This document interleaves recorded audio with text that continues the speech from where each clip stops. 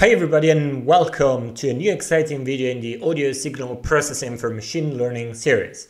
Last time we learned about a short-time Fourier transform and spectrograms in a theoretical way. This time it's time to actually use Python and the audio processing library Librosa to extract spectrograms from audio files. So let's get started. So I already wrote a Jupyter notebook here, and so I'm going to just run through it, and I'm going to tell you what I'm doing and the different steps to actually extract spectrograms. So the first thing that we want to do is just import some libraries. So we import OS so that we can load audio, our audio files. We'll import Librosa.display for just visualizing the spectrograms, and we'll import NumPy and matplotlib.pyplot for actually doing or just plotting the spectrograms and other results that we'll have. Okay, so let me import all of this, and then we want to just load audio files with Librosa. So we are going to be working with 4 different audio files. So the first one is just a scale, and yeah, it's just resides at this path. Then we're going to have kind of a 30-second snippet from Debussy, 30-second snippets from Red Hot Chili Peppers, and 30-second snippet from Duke Ellington. So we have 3 different musical genres represented: some classical music with Debussy, rock music with the Red Hot Chili Peppers, and jazz with Duke Ellington. Okay, but first thing, let's try to listen to this music so we get an idea of what we're dealing with. And so here you go. So if you do ipd.audio and you pass the file, then you're going to be able to directly listen to the audio files in a Jupyter notebook. By the way, this ipd comes from this import over here. So you just import ipython.display as ipd, and then you can use it. Okay, so now let's listen to this different audio files. So the first one is going to be a scale played on a piano. Okay, so yeah, it's just repeated a couple of times. Then we have the music from Debussy, from the Red Hot Chili Peppers, and from Duke Ellington. So let's listen. So if you guys followed along so far with the series, you probably already recognize this piece because we used it in a previous video.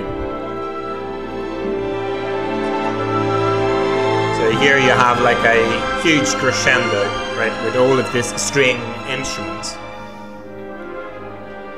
Right, you get the idea. So a very nice, smooth, string-driven orchestral piece. And then we have a song from the Red Hot Chili Peppers.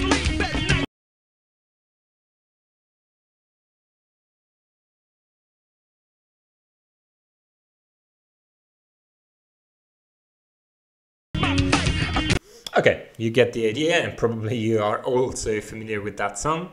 Then moving on to this jazz piece from Duke Ellington, by Duke Ellington.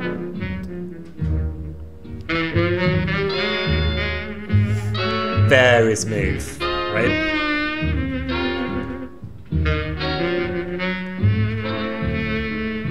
Okay, you get the idea. So what we'll do is try to extract the spectrogram from this and visualize them and compare them. Okay, so what we want to do first is just let you load the audio files with Librosa. So we've done this multiple times in earlier videos.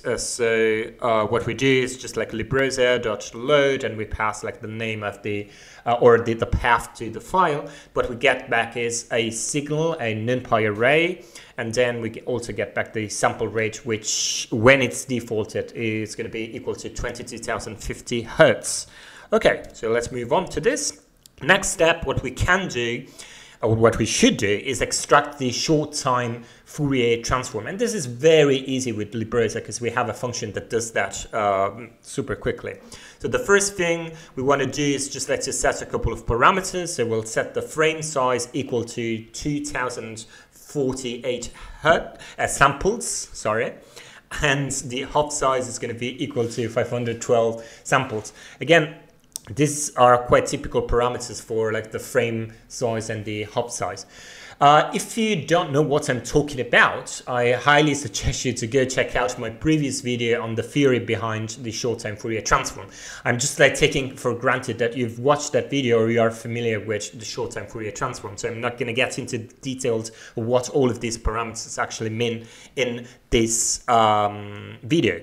Okay, so let's move on. Now I can extract the short-time Fourier transform using this function, which is great, librosa.stft, and then I should pass in the signal.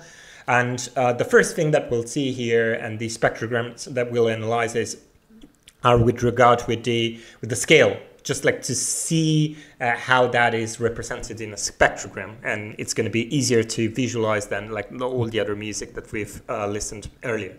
Then we should pass the frame size, and we should pass it so with this keyword argument called n dash FFT n underscore FFT, and then we pass the hop length keyword argument, and we pass our hop size over here. Okay, so we do this, and then now let's take a look at the shape of the short-time Fourier transform. So as we saw in the previous video, this is going to be like a bidimensional array, and specifically like the first dimension is relative to the frequency, and so here we have like all the frequency bins, and these are equal, so like this number is equal to half the frame size plus 1. So it's basically 2048 divided by 2, which is 1024 plus 1, 1025. Okay, so it checks out. Good. And here, like on the columns, the second dimension of this matrix, we have the number of frames. It's basically like the temporal bins. And in this case, we have like 342 temporal bins. And if you want to know how to get from like a signal to like a certain number of frames, just like to make that calculation, I have like the formula in the previous video regarding short-time Fourier transform. Okay, so now the next thing that we want to see is the actual type of the different items that we have in the short-time Fourier transform result or in the matrix. So here we just like take the item at row 0, column 0, and as you can see, the type is a complex number. And this doesn't come as a surprise because the output of a short-time Fourier transform is a series of like complex Fourier coefficients. And so, yeah, so we expect that each of the items, which is a Fourier coefficient for a given like frequency bin and a given like frame, is a complex number. But now what we want to do is actually calculate these spectrograms. So we need to move from the short-time Fourier transform to the spectrogram. So how do we do that? Well, that's easily done because we just like take the squared magnitude of the short-time Fourier transform. So we just like use like this numpy.abs, the absolute value, and we pass in the short-time Fourier transform results here, and then we square the result. And this is going to be equal to the spectrogram. Okay, yeah, not that. Let me move on. Let's take a look at the shape here. And once again, not surprisingly, we have like this shape. So 1025 number of bins and 342 number of frames, which is the same that we used to have like with the short-time Fourier transform result. And that checks out because all we're doing is just like taking the magnitude, the squared magnitude. So the shape of the matrix, of the original matrix doesn't change. But what does change is the type of the items. In this case, we have floats. And this makes sense because we are taking like the magnitude here. And so basically we are moving from the complex number to like a real number. And this is the spectrogram. And this is like what we can actually visualize on a heat map. And so let's see how we can easily visualize the spectrogram with Librosa. And so here I wrote like a little function, and here this is the signature. So you see Y, capital Y is just like the it's the spectrogram. Then I pass in the sample rate, the hop length, and the y-axis. And here, like, I'll default this like to linear. We'll see what this means like in a second. But before, let's just take a look at what I do here. I just like instantiate a figure, specifying like the figure size here using like matplotlib, and then here comes the magic. We can use librosa.display.spectshow to visualize any type of spectrogram-like signals.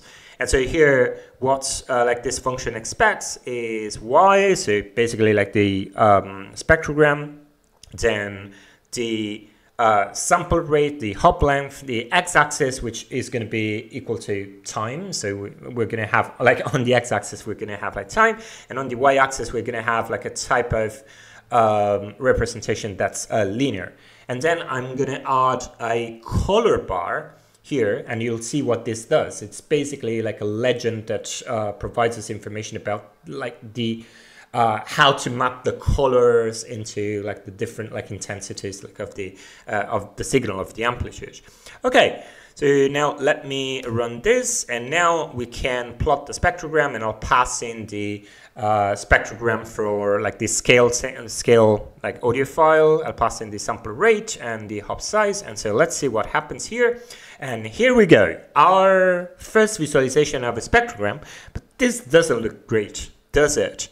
So obviously, like, the idea here is that the brighter the color and the more energy you have like in that frequency bin, right? And so we see a little bit of like activity down here, and it's repeated. And so probably you can guess that this is like the two scale, like the fundamental frequencies of the scales. And indeed, you see that these like tend to like run up.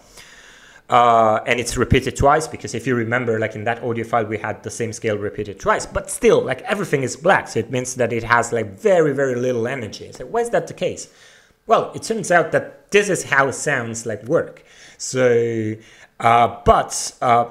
it's like the way we actually perceive like these energies and amplitude is not really linear, as is the case like in this representation here, but it's actually logarithmic. And so to get like closer to the way we perceive a sound, we need to do a kind of transformation of the intensities, like of all the amplitudes here. And so we need to move like all of this like amplitudes from the basic like linear representation to a logarithmic representation, which is like more perceptually significant. We can easily move from a linear representation of amplitude to a logarithmic one using this handy function from Librosa called power to dB, and dB stands for decibels. Now, if you are not familiar with decibels, I suggest you to go check out this video where I talk about decibels and introduce them and explain like how they work. But basically, under the hood, what happens is that decibels are actually applying some kind of like logarithmic transformation. So when you use this power to dB, you're moving like from the power representation like of the intensity like to decibels. And so we do this and we get back a log amplitude spectrogram here. And so we can then just like plot that with our function. So plot spectrogram, instead of passing the actual like spectrogram of scale, we pass the log amplitude spectrogram, and again we pass the sample rate and the hop size. Okay, so if we do that, we get this result, which is way better like than the one that we had before. So here we start to see like some energy, like bursts like of energy like down here. And as you can see here, probably like this is like a constant like notes, then you move up, up. So this probably is just like the fundamental frequencies for the scale that we played. And if you're wondering about like all of this other kind of like bursts like of energies like at higher frequencies, those are the harmonic components of the original, of the fundamental frequency for the scale. Now we have like twice the same thing, because if you remember, like yeah, we had twice the scale like performed, and so the same pattern is repeated twice. I I bet like that just like copy pasted like the same scale like in the same in the audio file. Okay, but here there's still something that's like a little bit weird, which is like that on the frequency side. I mean, everything like is very squashed, and then the reason why is that the case is because like we are using some kind of like a linear frequency representation, right? But if you followed along with the series, in one of like the initial videos that we had in the series, I explained that the way we perceive frequency is a logarithmic, it's not a linear. So what we want to do probably to have a representation of the spectrogram that's more kind of like in line with the way that we perceive frequency is to actually apply some logarithmic transformation on the frequency as well as the amplitude. So how do we do that? Well, that's extremely simple with Librosa. And so what we want to do is to create a log frequency, log spectrogram representation. And so what we do, like in the function that I wrote, you just like pass this keyword argument of y-axis and you put it to log. But what this actually does under the hood is we are just like passing that in this like y-axis in the librosa.display.specShow function, and we pass it here. And so the default that we were using was like a y-axis is equal to linear, and in other words, we're using like a linear representation of the frequency. But if we put it equal to log, we're going to be using like a log representation of frequency. Okay, so now let's take a look at this and see how it looks like. Okay, good. So as you can see here, we have a log representation, and now like this is like way more like spaced out. And as you can see, so this makes a lot of sense because like we start with a basically like the middle C, or like C4, the central C on the keyboard, which is like this note here. Then we go up to a D, so we do a C, D, then up to E, F, G, A, B, and then back to C, but at the octave above. And so we can clearly see all of the scale going up here, and it has also like some slightly like different duration, like each note is played with a different duration. So I'll just like play you back like the scale once again so you can notice that. Okay. Okay. And it's this, right? Da da dee da da da da dum, right? Okay. Good.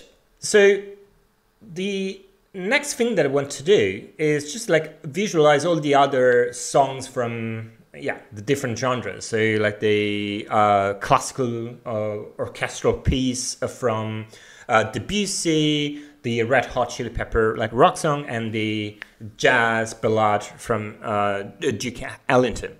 Okay, so I'll quickly go explain what I do here, but it's basically what we've already done in a more extended way with the scale.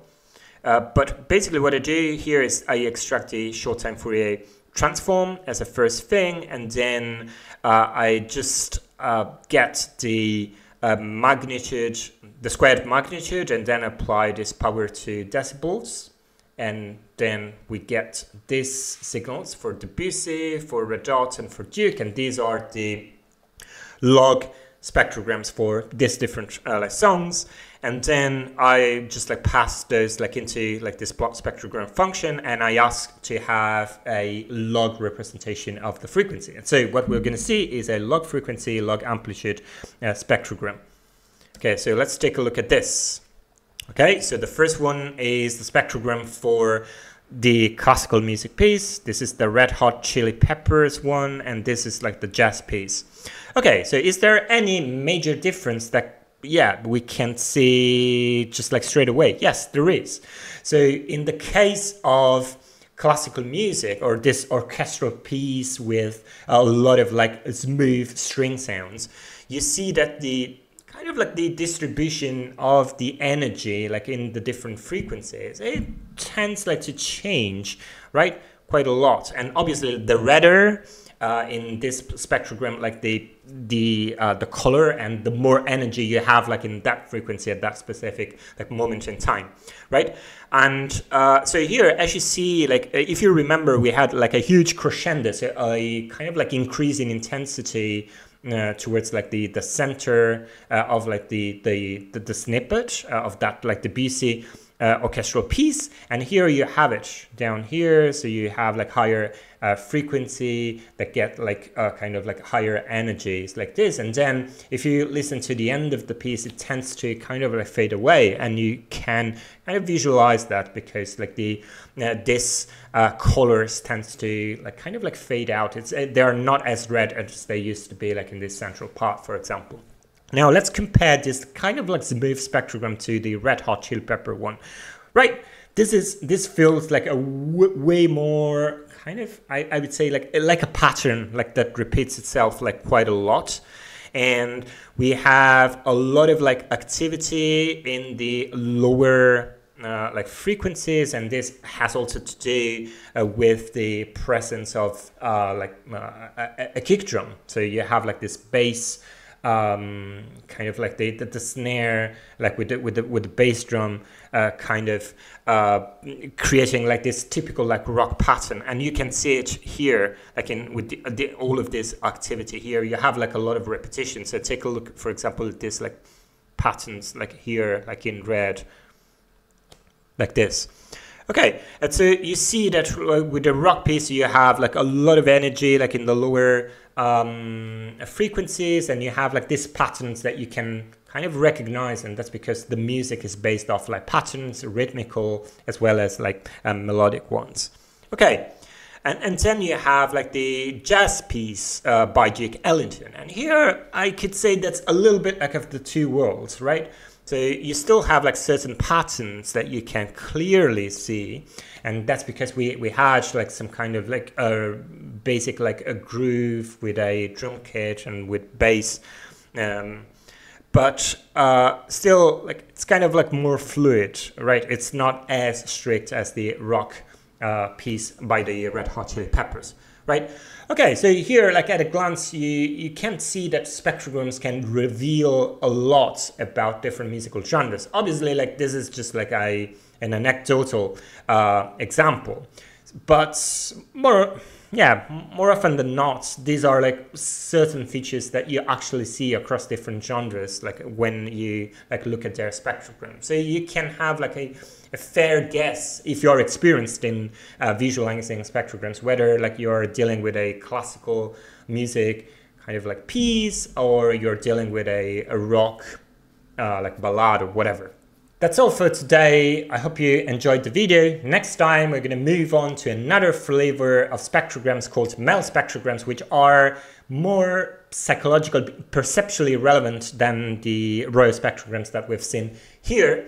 So if you've enjoyed the video and found it useful, please leave a like. If you haven't subscribed and you would like to see more videos like this, well, just subscribe to the channel. And if you have any questions, as always, just like leave them in the comment section below. I hope I'll see you next time. Cheers.